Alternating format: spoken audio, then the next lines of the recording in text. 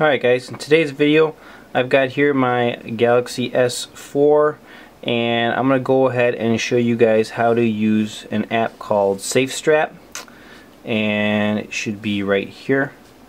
And what I'm going to do is I'm going to show you guys how to use it to install a custom ROM on your device.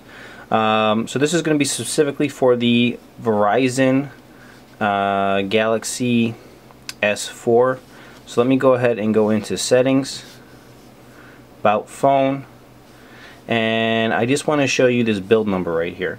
Okay, this is going to be the key for this device. Now, SafeStrap was really made for ME7, which is the build number. ME7, last 3 digits right down there, is what it was designed for. If you have MDK build, you can do Loki hack and a different way of doing recovery. You can also use SafeStrap, though it works on both. So I'm going to show you right here. I have MDK right there, but if you have the ME7 build, you want to use SafeStrap, and I'm going to go ahead and show you guys how to use it to install a custom ROM. So what we're going to do is, first of all, go in here to SafeStrap, and let me just go over it right now. There is a new version of it, which is 3.6, and that's what I'm going to be running right here. You can also use the older version, 3.5.4, I think, and it should also work for you. Go ahead and make sure you have it installed. If you don't know how to do this, you are going to need root access, you are going to need SafeStrap or custom recovery installed, and like I said, ME7 or MDK ROM base. And once you get it installed, and I have a video on it also if you want to check that out, I'll try to put in the video description how to set up SafeStrap. So we should have it set up, so we're going to go ahead and do a reboot recovery.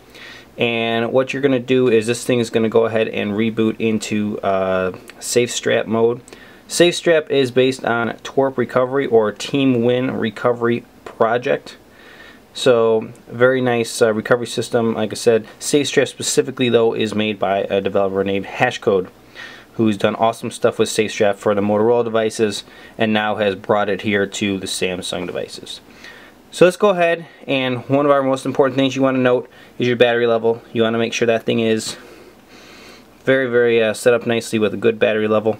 And you want to note your system right up here. It says ROM slot stock. So that's important. The other things you're going to want to notice is these are in red, because right now if you flash something, it's going to go and wipe out the stock system, and you don't want to do that. That's part of the beauty of this. You don't actually mess up the stock system.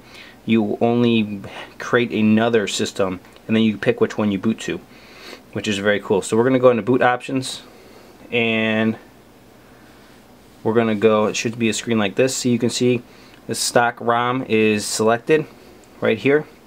So that means if you reboot the device, it's going to boot that ROM. But we're going to create another ROM slot, and I'm going to create it with 1 gig. You can pick what you have based on your free space. It says I have 6 gigs of free space right there. It says this is going to take up 4 gigs basically. So I'm going to create this ROM slot, and it's going to take a little bit, probably up to 10 minutes to create this ROM slot, so we're going to come back to when it's done.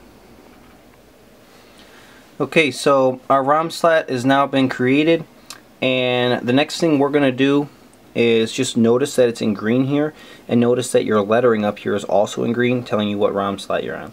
So what we're going to do is we're going to click that ROM slot, and we're going to set a nickname for it. Well, the ROM I'm going to install is called Hyperdrive, so I'm just going to call it Hyperdrive. Just type this in and hit go, and then you can hit back, and you can see your ROM slot now, instead of saying ROM slot 1, is now called Hyperdrive. So that's very important. You can go back now, and it still should say ROM slot 1 at the top, which means you're good to go on that. And now we're going to go to the install process. So what we're going to do is go to wipes first. Well, let me rephrase this. You're in a ROM slot. You can do a backup of your stock system if you want by going here and activating this one, and do a backup right here if you want, do Androids and all that kind of stuff. I'm not going to mess with that. You don't technically need it as long as you don't flash anything to the stock system. So we're in slot 1 there, and we're going to go to wipes, and we're going to go to advanced, and we're just going to wipe all of these things. system, cache, data, and Delvic. Okay? And we're going to go ahead and flash that. Now, because you just created this ROM slot, you technically don't have to do this step because they're all brand new anyway, but it's just good to do it. So we're going to go to install. We're going to find the file I'm going to write, flash, which is this Hyperdrive right there, RLS9.1 S4 final zip. And we're going to go ahead and slide across to flash it. So now, what's going to happen here is this thing uses Aroma Installer, if I'm not mistaken, and it's going to open up and we're going to go through all the Aroma Installer settings and setup. So here we go, and there's a lot of options in here to use and features, so it's very important that we just kind of go through it carefully. So we're going to go ahead and hit next, and hit next. Sorry, you got to agree to the terms and conditions. Hit next, hit next. And then you want to run full install, system information, backups. You want to do the run full install. It says wipe cache or factory reset. We'll just do the wipe cache one for right now. You could, yeah, well, wipe cache and Delvic. Yeah, we'll do that one. And then it says Verizon S4 or other S4s for T-Mobile, AT&T. Well, I'm on Verizon, so we're going to pick that.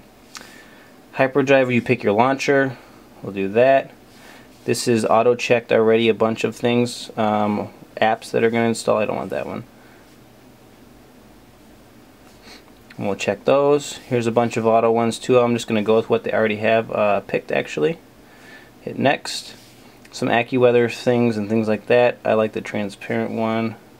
Then we'll go next. This is also auto-picked for you. And I'm just going to go with what it's got also. Everything there looks pretty good. So hit next. Ad blocking, I am going to go with, no, all that actually, full extended power menu. Yeah, I'll go with that also. And then we're going to hit next. File manager, yep, that actually looks perfect. Next.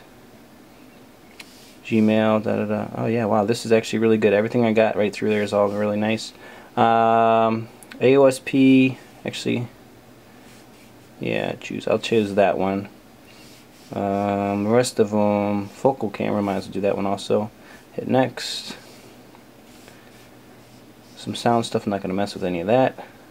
This music player, Samsung's fine. Android keyboard is what I like. I'll do Adobe. Terminals on there. Yep, that looks good. Stock optimized kernel is fine. And then you hit next. And this is going to go through the install of everything you picked and options you chose, and it should install here. Hopefully not take too long. And then we have one last very important step before you reboot this device. So when this finishes installing, I'm going to come back to it and we'll show you guys the last important step. As you guys can see, here's a bunch of the stuff that's installed. All the options basically that you picked, and it says it's done, so we're going to hit next. And now, see, normally you'd say here you'd hit reboot. I'm going to uncheck this and quit installer. You see how I did that? Go back. Normally right here it says reboot, but I don't want to. I want to check that little box, and then I'm going to say quit installer. Yes, and it should go back here to safe strap. Okay, great. Now the last trick, you're going to go back here, and I'm still in installs, which is this button, and right here I've got two modules. One says for MDK modules, and the other one says ME7 modules. So based on your stock system, whether it's MDK, which mine is because I still haven't updated ME7, or if you have ME7, use the ME7 ones. So it's very important. So I'm going to do the MDK modules, make sure it's what's listed, and I'm going to go ahead and flash those. And now they're done. Now I'm going to go ahead and reboot. So if you do not flash the modules, it may not boot correctly because it needs to match your stock system kernel. The ROM needs to have those correct modules in them for it to boot and run and function correctly. Now, your phone's probably not going to have this custom thing. It's just because of stuff I've done to mine. So you shouldn't see that, but you should see the standard safe strap, and it should be in green saying it's enabled because you're on a stock ROM. If it's not in green, it means you did something to stock, and I wouldn't recommend that, but you should be in green. And what we should see here is a boot animation. Ooh, a new one. I haven't seen this. I like it. So very important that you guys go ahead and let this thing boot up. Possibly could take up to 10 minutes to boot.